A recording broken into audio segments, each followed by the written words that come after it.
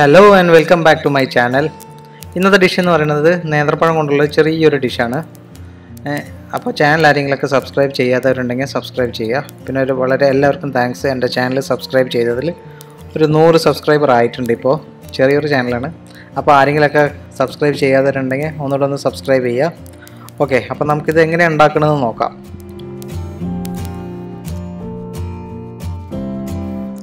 ഈ സ്നാക്ക് ഉണ്ടാക്കാൻ ആവശ്യമായിട്ട് എന്തൊക്കെയാണെന്ന് നോക്കാം. ആകെ 2 ഐറ്റമാണ് മെയിനായിട്ട് വേണ്ടത് നമുക്ക്. ഒന്ന് ബ്രെഡ് ഞാനിവിടെ യൂസ് ചെയ്തിരിക്കുന്നത് ബേക്കറി ബ്രെഡാണ് യൂസ് ചെയ്തിരിക്കുന്നത്. പിന്നെ ഒരു നേന്ത്രപ്പഴം, മീഡിയം സൈസ് ഒരു നേന്ത്രപ്പഴം. ഓക്കെ, അപ്പോൾ ഇനി എന്തൊക്കെയാണ് നമുക്ക് ആവശ്യമുള്ളത് നോക്കാം. എങ്ങനെ ഉണ്ടാക്കുന്നതും കൂടെ നോക്കാം. വരും. ഓക്കെ, നമ്മളപ്പോൾ ഈ എടുത്തു വെച്ചിരിക്കുന്ന നേന്ത്രപ്പഴത്തിനെ ഞാനിവിടെ സ്ലൈസ് ചെയ്ത് കട്ട് ചെയ്ത് വെച്ചിട്ടുണ്ട്, ചെറിയ ചെറിയ പീസാക്കിയിട്ട്. പിന്നെ നമുക്ക് ആവശ്യമുള്ളത് എന്താണെന്ന് വെച്ചാൽ അരിപ്പൊടി വേണം. അരിപ്പൊടി 1 ടേബിൾ സ്പൂൺ വേണം. പിന്നുള്ളതാണ് നമ്മുടെ ബ്രെഡ് ക്രംസ് നമ്മൾ മിക്സിയിലിട്ടിട്ട് ജസ്റ്റ് ഒന്ന് പൊടിച്ച് വെച്ചിട്ടുണ്ട്. നന്നായിട്ട് നല്ല സോഫ്റ്റായിട്ട് പൊടിച്ച് വെച്ചിട്ടുണ്ട്. ഇനി ഇതെല്ലാം കൂടെ നമുക്കൊന്ന് മിക്സ് ചെയ്യണം. അതാണ് നമ്മുടെ പരിപാടി.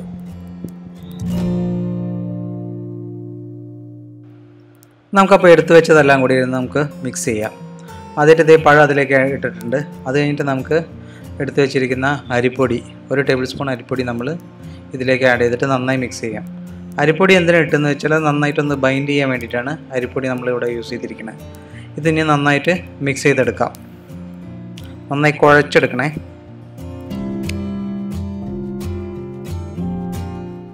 ഇതിപ്പോൾ കുഴച്ച് നല്ല സെറ്റാക്കി വന്നിട്ടുണ്ട്. ഇപ്പോൾ നല്ലോണം നിങ്ങൾ കുഴക്കുന്ന സമയത്ത് നല്ലോണം അത് കട്ടിയായി എന്ന് വെച്ചാൽ ഇച്ചിരി ഒന്ന് പാലൊഴിച്ച് കൊടുത്താൽ മതി. പാലൊഴിച്ച് കൊടുത്തിട്ട് ഒന്ന് കുഴച്ചെടുത്താൽ മതി. അപ്പോൾ കുറച്ചുകൂടെ അത് സോഫ്റ്റ് ആവും. ഇനി നമുക്കത് എന്താ ചെയ്യേണ്ടതെന്ന് വെച്ചാൽ നമുക്ക് ഇതിന്ന് കുറേശ്ശെ എടുത്തിട്ട് നമുക്ക് ചെറിയ കോയിൻ പരുവത്തിലുള്ള കട്ട്ലറ്റ് പോലത്തെ ഒരു ഷേപ്പിൽ നമുക്ക് ആക്കി വയ്ക്കാം. ഷേപ്പ് നിങ്ങൾക്ക് ഏത് വേണമെങ്കിലും ഉണ്ടാക്കാം കേട്ടോ.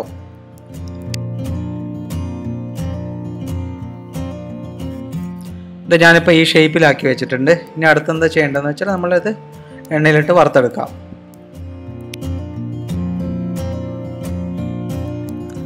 ഇതിപ്പോൾ ചട്ടി ഇവിടെ ചൂടാക്കാൻ വെച്ചിട്ടുണ്ട്. ഗ്യാസൊക്കെ ഓൺ ചെയ്ത് ചട്ടി ഒന്ന് ചൂടായി വരട്ടെ.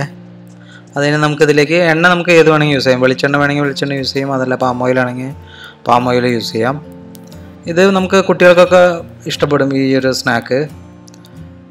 നമ്മുടെ കൊച്ചുങ്ങളൊക്കെ സ്കൂൾ വിട്ടിട്ട് വരുന്ന സമയമുണ്ടെങ്കിൽ ഒരു 10 മിനിറ്റ് കൊണ്ട് നമുക്കിപ്പോൾ എത്രയും പെട്ടെന്ന് ഉണ്ടാക്കാൻ പറ്റിയ ഒരു സ്നാക്കാണ്. അവർക്കാണെങ്കിൽ സ്കൂൾ വിട്ട് വന്നു കഴിഞ്ഞിട്ട് ഒന്ന് ഡ്രസ്സൊക്കെ ചേഞ്ച് ചെയ്ത് ഒന്ന് ഫ്രഷായി വരുമ്പോഴേക്കും നമുക്ക് ഈ സ്നാക്ക് ഉണ്ടാക്കി കൊടുക്കുകയും ചെയ്യാം. അടിപൊളി സ്നാക്കാണ്.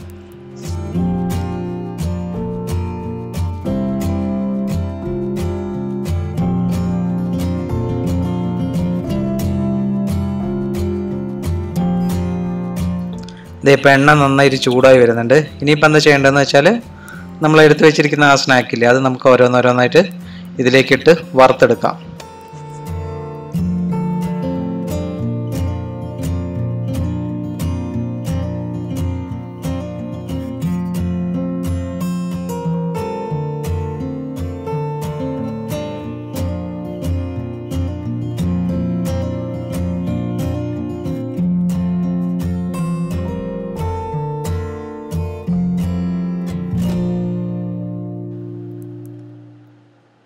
ഇപ്പോൾ അതിൻ്റെ ഒരു സൈഡ് ആയിട്ടുണ്ട്. നമുക്കൊന്ന് ജസ്റ്റ് ഒന്ന് മറിച്ച് കൊടുക്കാം.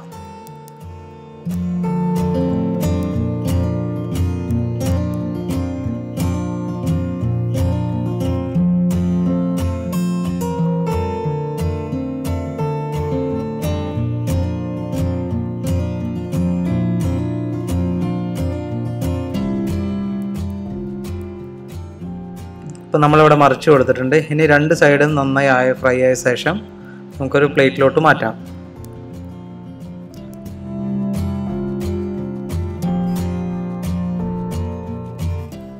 അപ്പോൾ ഇവിടെ നമ്മുടെ സ്നാക്കൊക്കെ റെഡിയായി വന്നിട്ടുണ്ട്. എല്ലാവരും ഒന്ന് ട്രൈ ചെയ്ത് നോക്കുക. ഒരു ഡിഫറെൻ്റ് ആയിട്ടുള്ളൊരു സ്നാക്കാണ്. ഒരു 4 മണി പലഹാരം, ടീ സ്നാക്ക് എന്നൊക്കെ പറയാം. ഓക്കെ, അപ്പോൾ നിങ്ങളുടെ കുട്ടികൾക്കും എല്ലാവർക്കും വീട്ടിലുള്ള എല്ലാവർക്കും ഒന്ന് ഉണ്ടാക്കി കൊടുക്കുക. ഇങ്ങനെ ഉണ്ടെന്ന് പറയാം, അഭിപ്രായം പറയാം. അപ്പോൾ ചാനൽ ഇതുവരെ ആരെങ്കിലും സബ്സ്ക്രൈബ് ചെയ്യാത്തിട്ടുണ്ടെങ്കിൽ സബ്സ്ക്രൈബ് ചെയ്യുക, ലൈക്ക് ചെയ്യുക, ഷെയർ ചെയ്യുക. ഓക്കെ, മറ്റൊരു വീഡിയോ ആയിട്ട് വരുന്നത് വരെ ബൈ.